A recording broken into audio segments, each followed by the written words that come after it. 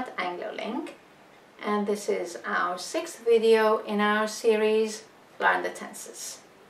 In the first 5 videos we've looked at some present and past tenses, which I hope you've enjoyed and learned a lot from. And now it's time to move on to the future tenses. And today we'll begin with will and going to. So when you're ready, we can begin. Right, future simple and going to future. Let's look at formulation first. Now, future simple is really the simplest tense in English. Just add will to your pronoun and then the infinitive. So, I'll do it. You'll do it. He'll do it. She'll do it. It'll do it. You'll do it. We'll do it. And finally, they'll do it. You notice that will contracts to l. Let's look at the formulation of the going to future. For going to future, you simply conjugate the verb to be, then add going to, and then the infinitive. Let's have a look. I'm going to do it. You're going to do it. He's going to do it. She's going to do it. It's going to do it. You're going to do it. We're going to do it. And finally, they're going to do it. Let's move on to usage now. Future simple. Future simple has 2 main usages. The first one is to express a possibility in the future. And in this case, we usually put in an expression of possibility in our sentence. Expressions such as I hope, I think, maybe, probably. Let's look at some examples. It'll probably rain tonight. I hope he'll pass his test. If we don't hurry, we'll miss our flight. The second usage of the future simple tense is when you make a decision at the time of speaking. This usually happens in a dialogue. Someone says something or asks you to do something, and you react. And when you react, you use the future simple. Let's look at examples. Someone says, "It's terribly cold in this room," and you decide at that moment to put the heater on for them. You use the future simple. I'll put the heater on for you. Someone calls and says, "May I speak to Mr. Rossi, please?" You decide that you'll put them through to Mr. Rossi. And you'll say, "Hold on, I'll put you through." Let's look at another example. Someone says to you, "I'd love to see the town." Having heard this, you decide to show them around. So you say, "Really? Okay, I'll show you around." Now, let's look at the usage of the going to future. Again, there are 2 main usages. The first one is to indicate some form of certainty for the future, something that's certain to happen. Let's look at some examples. Look at those black clouds. It's going to rain any minute. He has studied really hard. He's definitely going to pass his test. The roads are all blocked. We're going to miss our flight. Let's look at the second usage of the going to future. When you talk about a decision or a plan you have made before the time of speaking. For example, I'm cold. I'm going to put the heater on.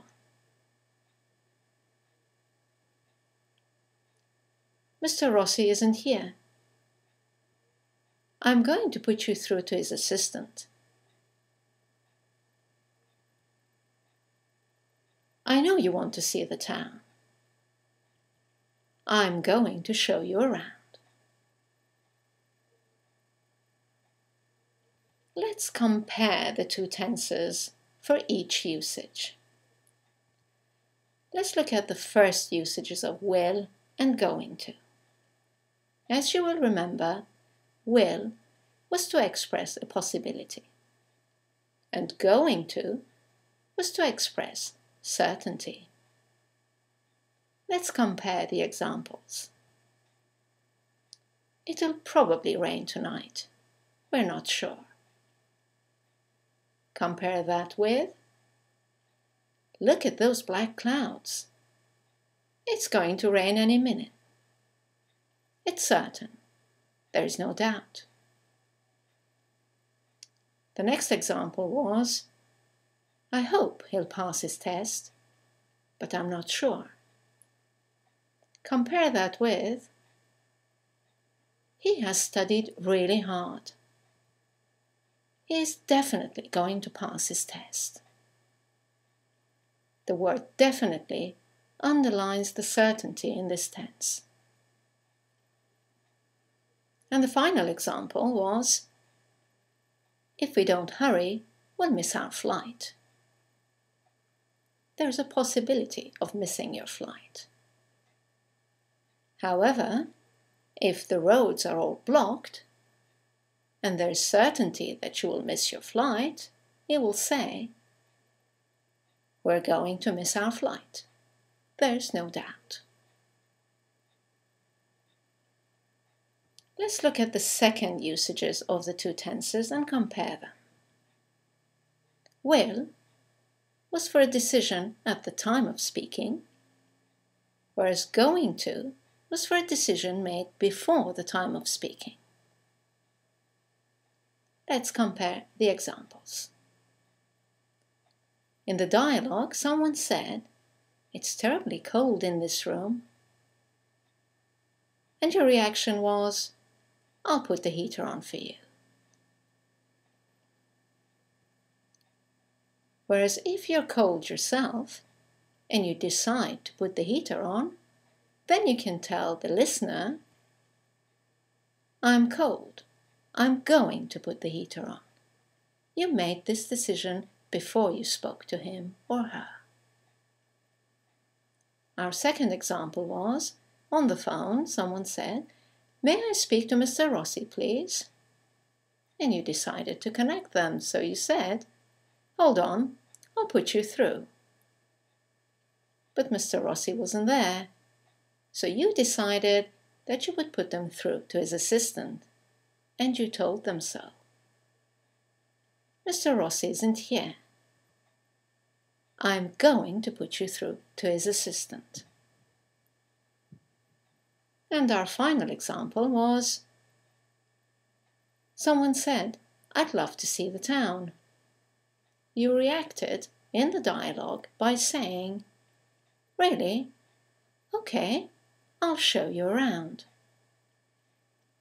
Whereas in the going to example, you already knew that they wanted to see the town, and you had decided to show them around. So you said, I know you want to see the town. I'm going to show you around. Well, that should have clarified the differences between will and going to for you. Before we move on, I'd just like to point out two words that you will come across quite often. One is shall and the other is gonna. Now, shall is a very formal word if used for the future tense. It goes with the pronouns I and we. But if you use it, you will sound quite formal. You will be correct, but formal. So you might hear, or you might say in a formal situation, instead of I'll see you later, you can say I shall see you later. We'll discuss this tomorrow.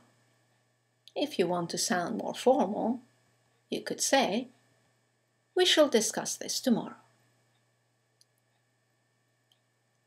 Gonna is the opposite. It's a very informal expression and it's just a contracted form of going to. It's only appropriate in informal spoken contexts. So instead of I'm going to watch a film tonight, you could say, or you could hear, I'm gonna watch a film tonight. They're going to buy a new car. In an informal situation, you might hear, they're gonna buy a new car. Right then, let's look at the common mistakes. The most common mistake is using will instead of going to, and vice versa. So we're going to do an exercise.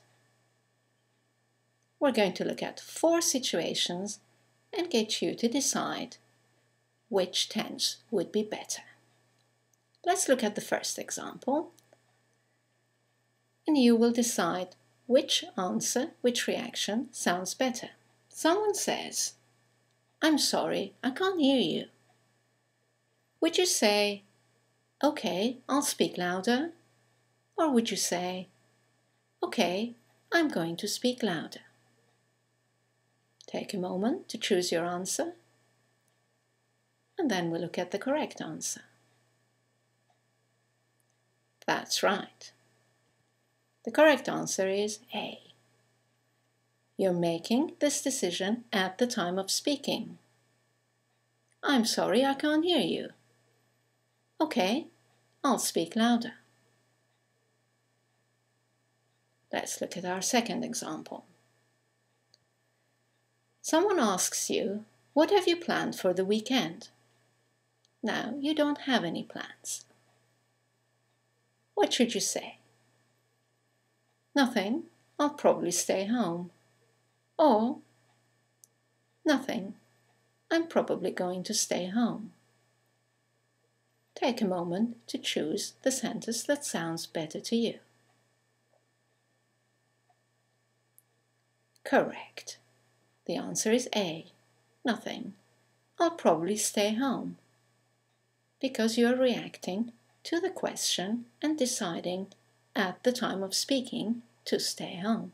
You had no plans or decisions before you were asked. Let's move on to our third example. Someone asks you, are you sure about this? Yes, I know it'll work. Or, yes, I know it's going to work. Take a moment to choose your answer. Correct. B. Yes, I know it's going to work. Because you're sure about it. You know. And our last example. Someone asks you, what have you decided about your flat? And you have a decision. Will you say, we'll sell it? Or will you say, we're going to sell it?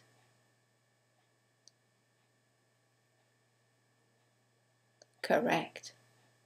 We're going to sell it, because you've already decided before you were asked that question. Right then, I hope you've enjoyed this video, and as you know, for more information, to reread the explanations and to do some exercises, you can go to our website anglerlink.com. Thank you for watching, and I do look forward to seeing you in our next video. Bye now.